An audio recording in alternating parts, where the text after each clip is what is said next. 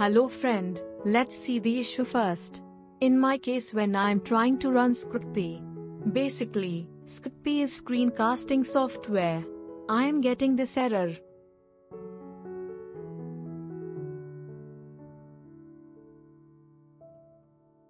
Go to the Platform Tools folder and open Command Prompt, or you can open Command Prompt anywhere. And when I run ADB devices command to check available devices, it shows unauthorized.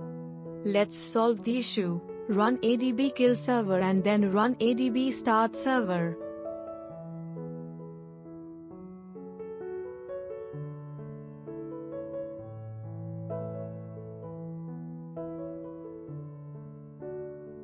Now go to mobile and open settings and then click on developer options, where you can see the USB debugging option. Do switch off and then switch on it. You can see revoke USB debugging authorizations. Click on it. Let's check again.